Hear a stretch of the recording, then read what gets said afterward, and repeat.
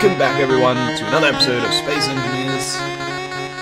And hopefully Sal's connection is a bit better now.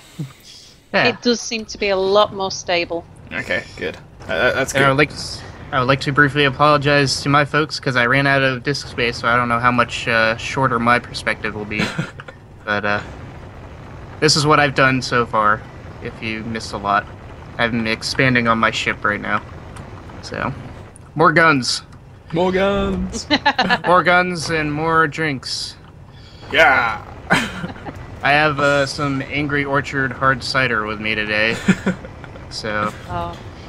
And I went and actually made a sandwich in the break because it's like lunch. I also have some pizza, but I haven't touched it.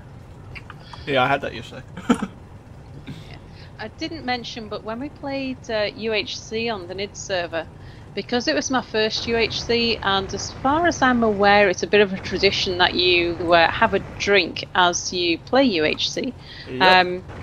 I had a couple of shots of rum by the side of me because I figured that's a drink that I can drink more of and get more adventurous rather than sort of getting the best type.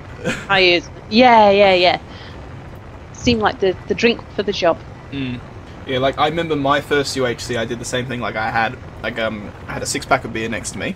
Unfortunately, my first ever UHC, I lost half my footage because my thing got corrupted. But had that, and we started. That was back when we didn't schedule, really. That's back when it was just like we're doing it at this time. If you want to do it, you have to make it that time. And unfortunately, it was like 3-4 a.m. for me. Ooh. So yeah, that was a good night though. Yeah. Actually, I'm okay at this time in the morning because it's what 2:30 a.m. 2:20 a.m. at the moment for me. Yeah. Yeah, I've got a few things that recording at 5 a.m. something from the previous night, like throughout the entire night. Like the first UHC we did, it ended at about 6:30 a.m. here, and just completely delirious by the end of it. Yeah, like I think it sense. it was after the third one. Like even the second and third, they weren't great times for Australia, and then like after that. Like, I just put my hand up and said, I'm taking control of this. There's so much easier way of doing this. And I made sure that the time zones are relatively fair in the main three regions. Yeah, there's no way to do that. Like, it's not possible to get all three at a good time. Like, the last UHC we did was too late for Europeans. Yeah, like... Usually it's us that gets the bad end of the stick because there's fewer. Like, normally... it was fine for me. Like, normally we could start an hour earlier for Australians, so then we're up at 8 a.m, so then it's early, but it's not too early, so to say.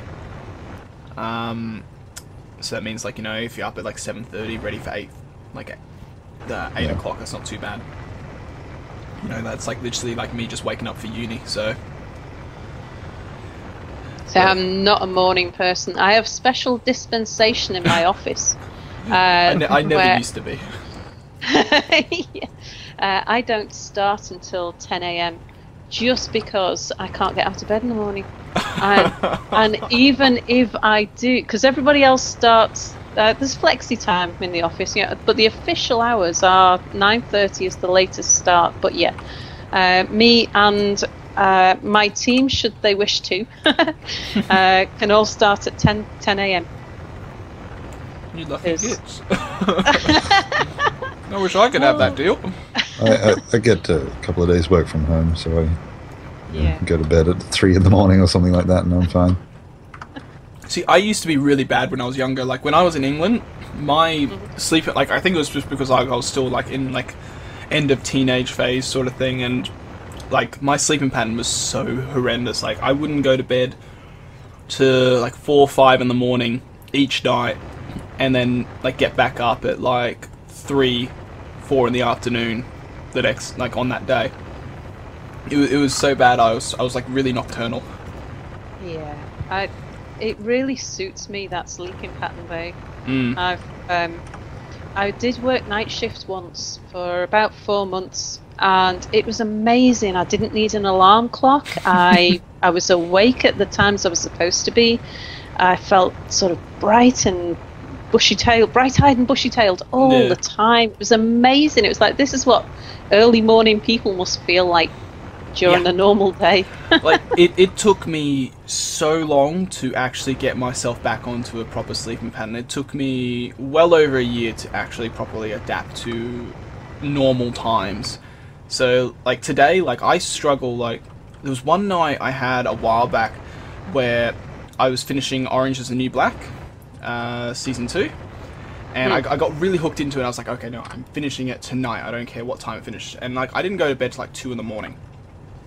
But that was such a stretch for me to be up at that time, like, stay awake, because, like, I wake up every day at around 8 to 9 a.m., so, you know, it was getting to the point where I'd almost been up for 24 hours.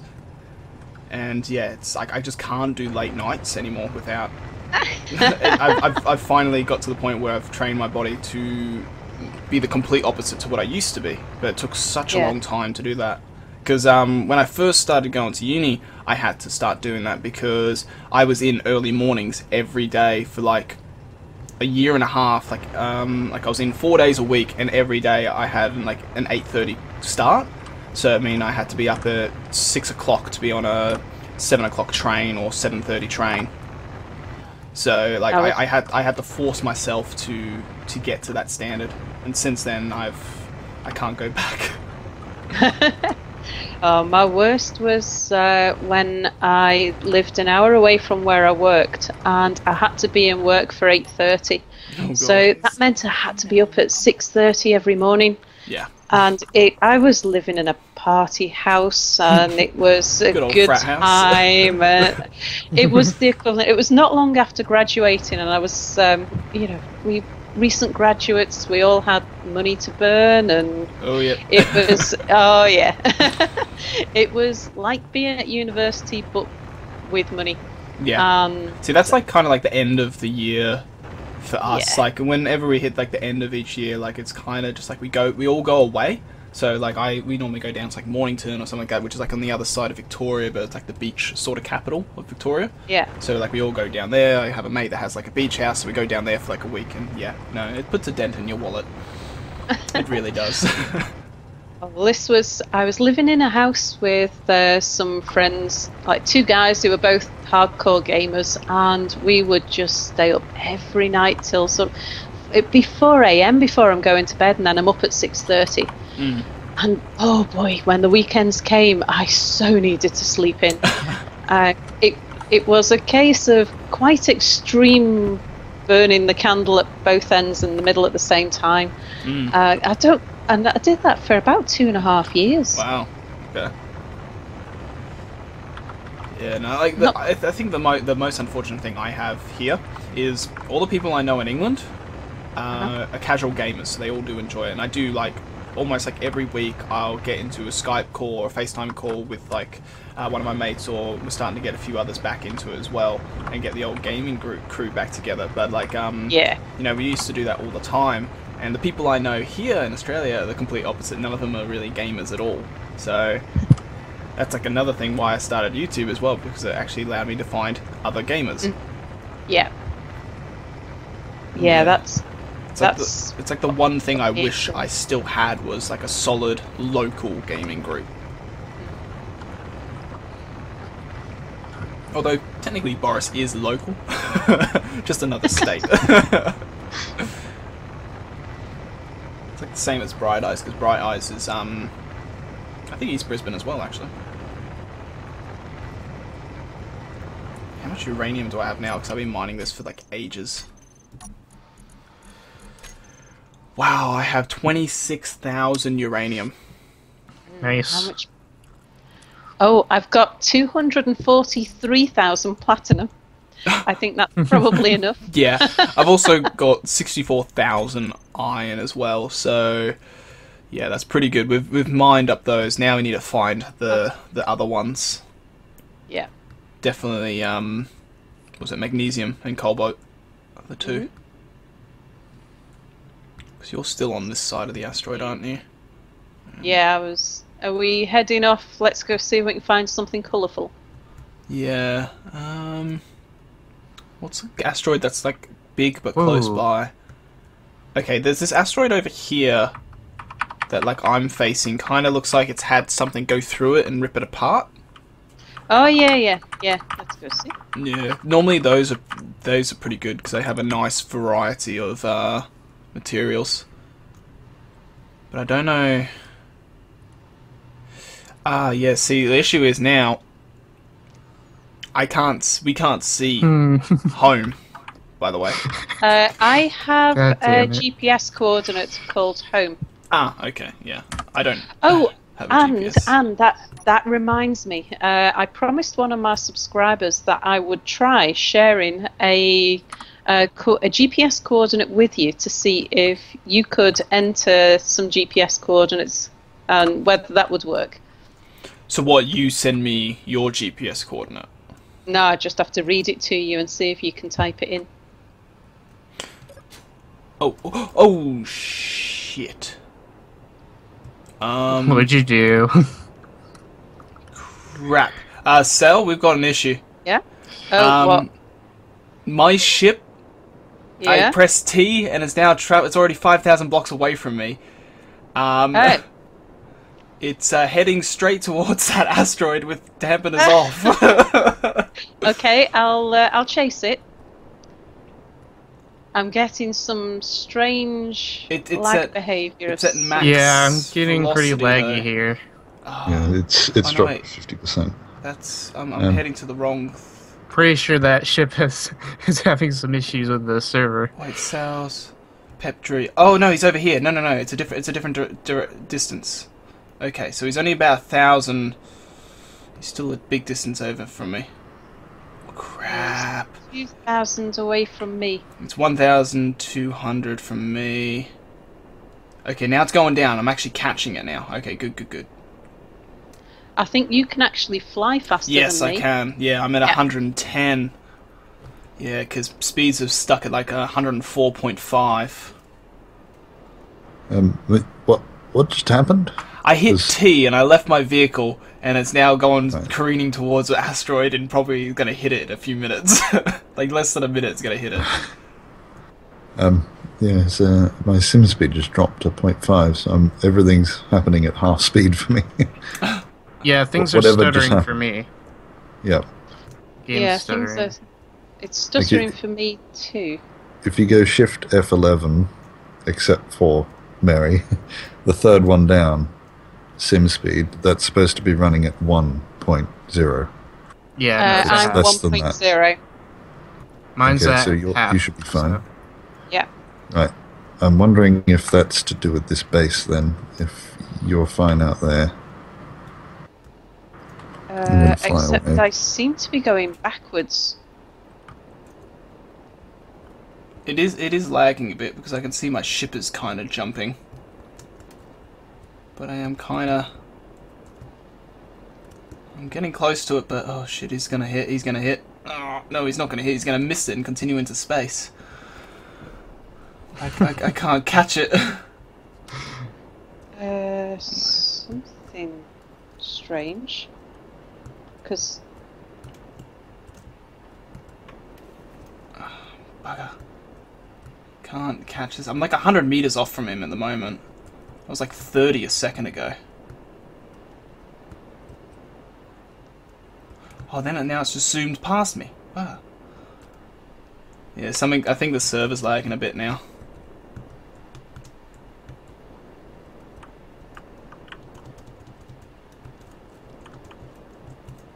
Am I gonna get hit by my ship, am I? I'm like standing right in its directory.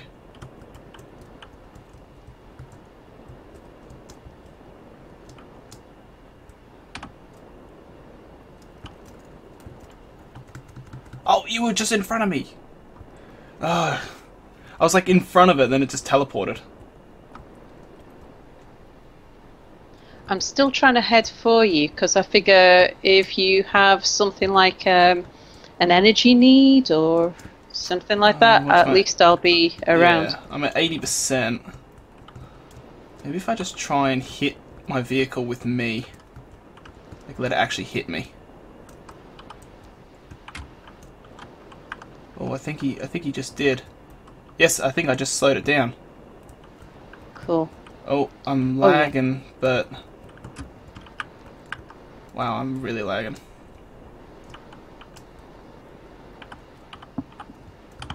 God damn it. Come on.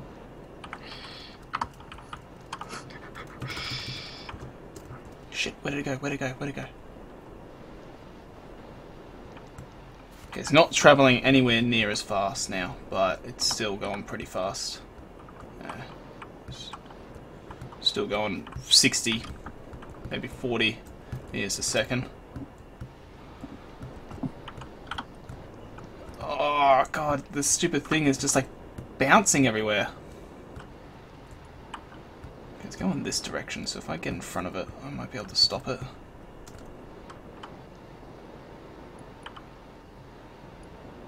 Oh, it's because my dampeners are off. That's probably why it's bouncing everywhere. Oh yeah. That explains it. Explains probably a lot. So now he's 300 plus meters. Yeah, that's probably why he was jumping everywhere for me. Almost near the end of the episode as well. Hopefully I get this in time. Come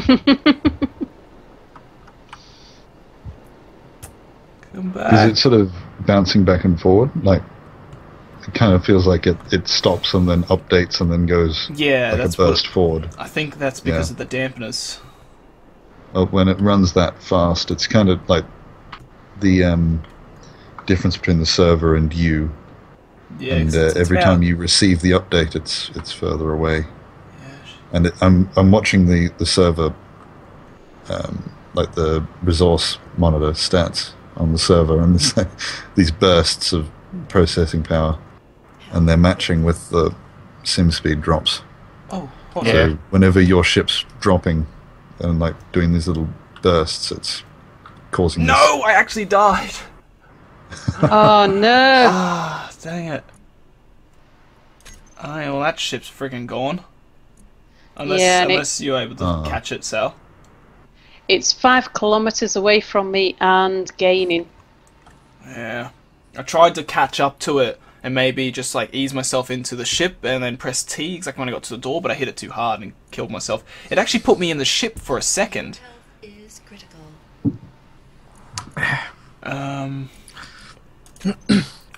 See if I could just catch it. Can I still see it anywhere? Probably not. Actually, no, that's the welder I'm seeing. I'm looking for the drill. That's really annoying because it has like 60,000 iron and 20,000, 28,000 of uranium.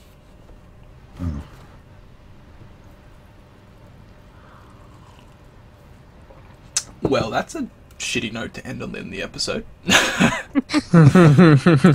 Well, I'm not going to cycle my recording. I'm just going to keep on chasing the bee. You're going to keep to going? see if I don't want to take the second bee out and then lose that bee. I'm gaining on it at the moment, and if I do you have a landing gear? No. Oh, whatever you do, don't do that. No. I was thinking, No, could you attach? Slow it down. That's explosions and everything in the vicinity is gone. Okay, all right, no. I was thinking more like I've got a ring of heavy armor around the front of my ship, which is well away from my reactor and my. It's away from everything important. So I could feasibly nudge the bee. Are you Pep Beacon Can't catch 2? it. That's me. Oh, that's you. Okay, I was about to say, because you're only 5,000. Or, that was me. Did you just die? I am. No, well, I did, but not recently. I think I know. Wait, if that's where we were down there, we were flying down. I know which asteroid we were flying to. I could try and go down there. I'm losing it again, Mary. Alright, I'm gonna fly out because I know I can pinpoint the asteroid I was heading to because that's the torn apart asteroid there. From that location, there's two that are torn apart. So if I fly in between it, because I know I flew past it, I potentially could run into it. Home is now 30,000 kilometres away, and the ship's gaining. I don't think there's much chance of us catching it. I'm going to have one attempt at flying out here. Okay. And I'm going to end the episode there. I have no idea what you're doing, but Alright, we'll end the episode that's what here. I'm doing. Alright, see you in the next one, guys. Goodbye. See ya.